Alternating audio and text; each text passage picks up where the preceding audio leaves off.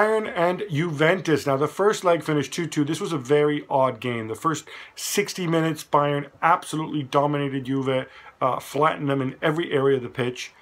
And then the last half hour, Juve stormed back. They scored 2 goals. They made it 2-2.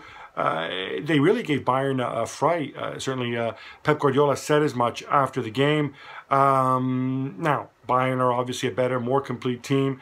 But I think Juve match up rather well. And that price, 2.45 for Juve to win or draw, I find that pretty attractive.